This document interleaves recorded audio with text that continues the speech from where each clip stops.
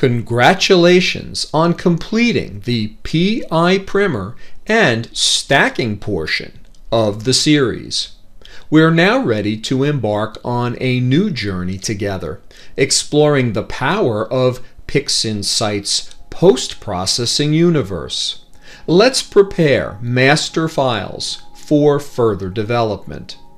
I've opened an OSC master, NGC 7023, the Iris Nebula. It's available in the Image Files folder of the DVD and via this link. For the record, it's comprised of 16 hours of 900-second exposures at f9. The auto stretch reveals a beautiful image, though not without typical DSO issues. While acquired under dark skies and flat corrected, it exhibits gradients and a fair amount of background noise. If you shoot from less than pristine skies, take heart. Perfect data is an elusive beast. Thanks to the screen transfer function, we can perform initial repairs and enhancements while an image is in a linear state. To begin, we'll want to crop unusable portions of the image away. Once dead zones and the worst of light fall-off are eliminated, computations for the histogram and other functions will be more accurate. Meet the DynamicCrop process under Geometry.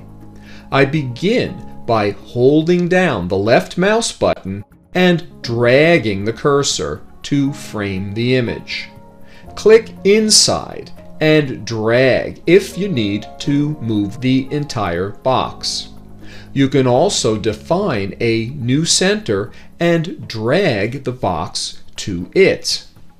Otherwise, float the cursor over a side or corner until you see the tiny gray squares.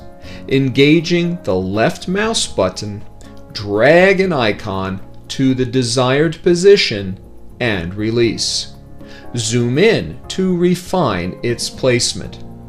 If you need to rotate the box, place the cursor outside of the image but within its window. See the cursor icon change for rotation? You can also do that here, or reset the angle to 0. Remember, you can do a full reset here. As this is a dynamic interface, you'd need to click the red X if you wished to cancel out of it. Let's include these artifacts in our crop.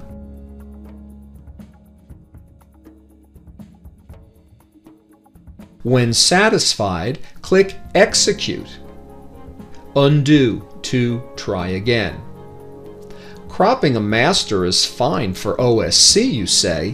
What about the multiple masters of monochromatic data?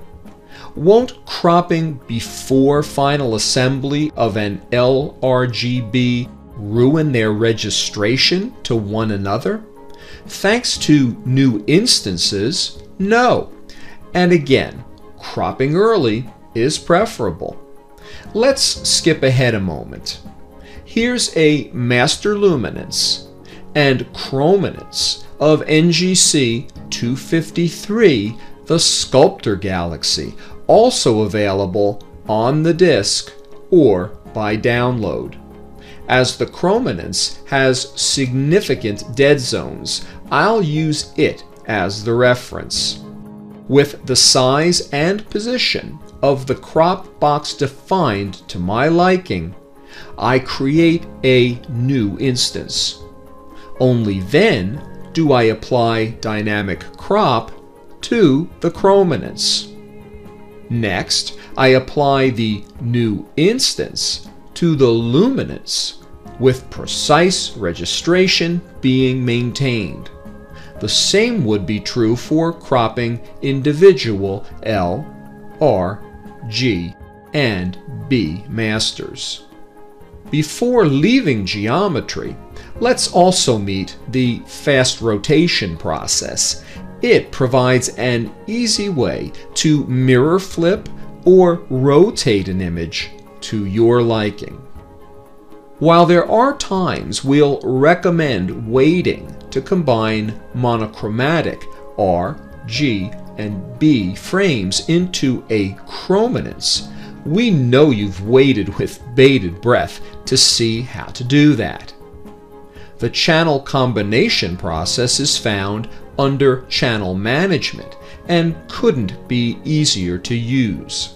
While it supports several color spaces, here we select RGB. Assign the appropriate images to their corresponding channels. Apply global, and here's our trichromic RGB master. Unlinking channels in the auto stretch may yield an improved appearance. Also found under channel management processes is channel extraction. This is as good a time as any to make you aware of it. Channel extraction looks identical to channel combination, but is its inverse. If, for example, you wanted to split an image into its separate components, you'd simply apply. Uncheck the channels you don't need. This would be an ideal way of creating a pseudoluminance from an OSC image.